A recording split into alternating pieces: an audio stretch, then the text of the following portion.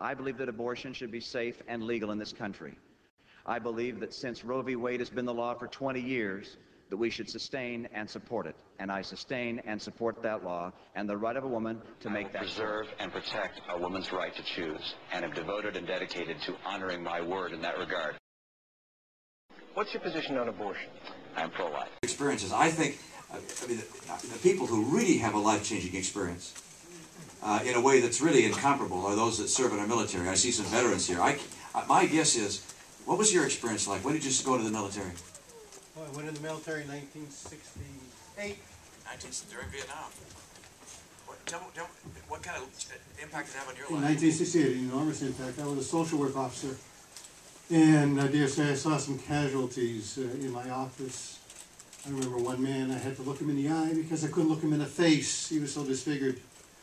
I remember a helicopter pilot whose legs, the doctors did everything they could to save.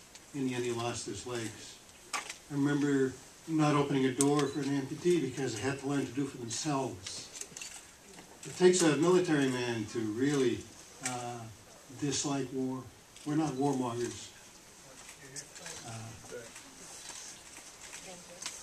It's a huge impact. We'll talk about the understanding of the military, and let's go to you, Speaker Gingrich. Recently, Dr. Paul referred to you as a chicken hawk because you didn't serve. Given what you just heard Governor Perry say about understanding the military and Dr. Paul's comments, how do you respond? Well, Dr. Paul makes a lot of comments. It's part of his style. My father served 27 years in the Army in World War II, Korea, and Vietnam. I grew up in a military family moving around the world. Since 1979, I have spent 32 years working, starting with the Army's Training and Doctrine Command. I was the longest-serving teacher in the senior military for 23 years. I served in the Defense Policy Board. But let me say something about veterans, because as an Army brat whose family was deeply engaged, I feel for veterans. We had a great meeting today in Wolfboro with veterans, and I made a commitment in New Hampshire that we would reopen the hospital in Manchester. We would develop a new clinic in the North Country using telecommunications, and we would provide a system where veterans could go to their local doctor or their local hospital. The idea that a veteran in the North Country in midwinter has to go all the way to Boston is absolutely, totally, fundamentally wrong. And I would say, as an Army brat who watched his mother, his sisters, and his father for 27 years, I have a pretty good sense of what military families and veterans families need. Congressman Paul, would you say that again? Would you use that phrase again? Yeah, I think people who don't serve when they could and they get 3 or 4 or even 5 deferments they have no right to send our kids off to war and not be even against the wars that we have. I'm trying to stop the wars, but at least, I went when they called me up.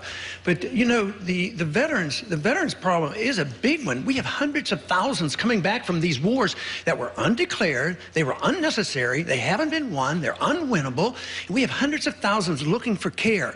And we have an epidemic of suicide coming back. And so many have, if you add up all the contractors and all the wars going on in Afghanistan and in Iraq, we've lost 8,500 Americans and severe injuries over 40,000. And these are undeclared wars.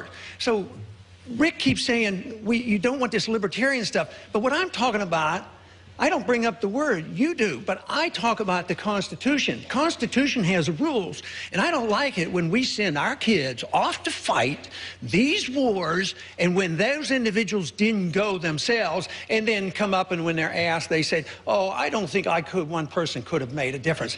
I have a pet peeve that annoys me to a great deal, because when I see these young men coming back, my heart weeps for them. Speaker Gingrich. Well, Dr. Paul has a long history of saying things that are inaccurate and false. The fact is, I never asked for deferment. I was married with a child. It was never a question. My father was, in fact, serving in Vietnam in the Mekong Delta at the time he's referring to. I think I have a pretty good idea of what it's like as a family to worry about your father getting killed, and I personally resent the kind of comments and aspersions he routinely makes without accurate information and then just slurs people with. I need one quick follow-up. When I was drafting, I was married and had 2 kids, and I went. I wasn't eligible for the draft. I wasn't eligible for the draft. economy seemingly on the brink of collapse. High unemployment sticking around. New foreclosures jumped 20%. Fallout from the debt crisis. 7 million jobs lost. The nation's debt keeps surging. Change has come to America. The concept of TARP, I was willing to go along with it. I think there is need for economic stimulus. I signed a letter with Democrat. Act. Where are the people that say all of this stuff is socialism?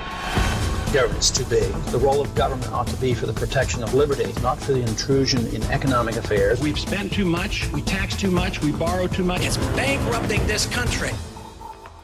I've been talking about these problems for a long, long time. Now we're bankrupt, and we have to decide which way we're going to go. I'm Ron Paul, and I approve this message.